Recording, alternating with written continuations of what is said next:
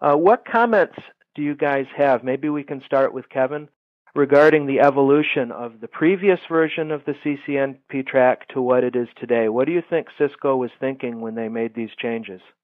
When I first got my NP, it was back in, I think it was 1999, and at that point there was a dedicated troubleshooting course. Back in those days it was called CIT, Cisco Internet Network Troubleshooting. And it was a really, really thin course. I used to teach it years and years ago, and it would just point out a bunch of debug commands, show commands, sample output, how do you interpret it. And it was a course dedicated to troubleshooting, which I think is a good thing. We spent almost all of our class time with students in real gear trying to figure out problems. But then when Cisco took the next step, and I think there might have been a couple of iterations of NP since then, here was Cisco's comment, I remember.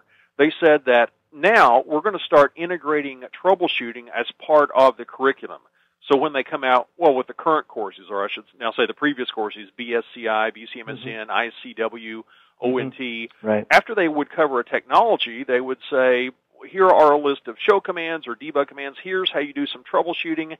But the reality of what happened in a lot of cases, troubleshooting didn't get the focus it needed. For example, an instructor might be going through the material. They would explain it. Here's how you set it up. And then at the end of the section, you've got this little collection of show commands, and they might say, yeah, and here's a reference. Here are some commands you might want to look through if you ever have to troubleshoot something. There really wasn't a lot of emphasis given to it's really a science and an art, I think, of troubleshooting. You have to have some intuition. You have to have some experience. It's not just memorizing a bunch of facts. And there wasn't a lot of focus given to strategic troubleshooting. So now Cisco, I think, is seeing the wisdom of pulling a lot of troubleshooting content out and forming a new course around it. And as we'll talk about when we get to that, to the T-Shoot course specifically here in a few minutes, it's a big course, much bigger than the traditional CIT course. I mean, it's a really thick course, really comprehensive, and it teaches more than just here are some troubleshooting tools and commands.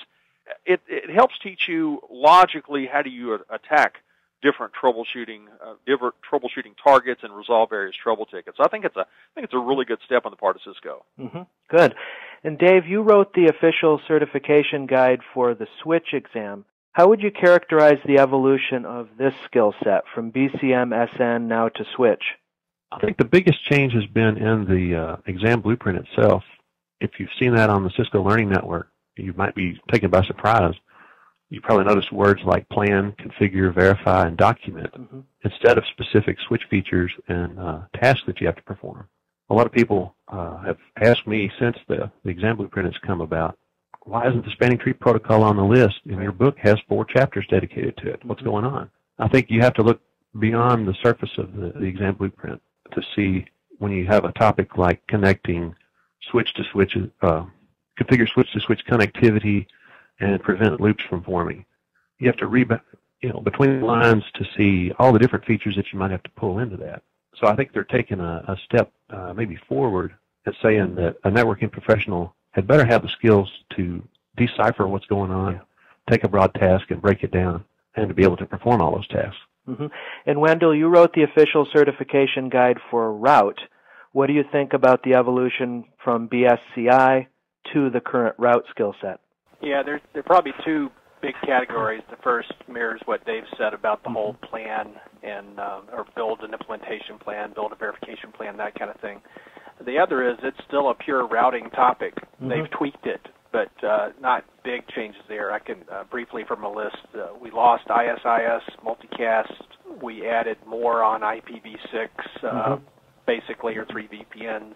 A little bit more on layer 3 path control. So, they're tweaking it for what people use most often today, and it'll be interesting to see how much the emphasis is on real planning topics versus we want you to have those skills, but we're going to test you on the same topics we always have. Very interesting. So we have now this new focus on troubleshooting, which certainly ties to real-world practice, the switching involving planning and actually some design or architecture stuff, it sounds like, and Route maybe being somewhere in between. It sounds like Route may have undergone the least change of the 3 exams. I don't know that I've put them switch and Route side by side. I would have guessed they would have been similar as far as the net number of changed technical topics. Dave, what do you think? I think so too. Switch has undergone the change of focus that I talked about, but then we've had some major topics go away. This is actually good news for a lot of people, that the wireless LAN configuration, most of that is gone now. It's been pushed out to specializations. So you focus more on how to integrate wireless LAN into your wired LAN. And speaking of that, just a moment to kind of talk about those specializations. Where do they fit in? I mean, if someone who has their CCNA and now they want to move to the professional level, how do they make that point? Again, keeping in mind effort, the return on investment. Where do these specializations fit in?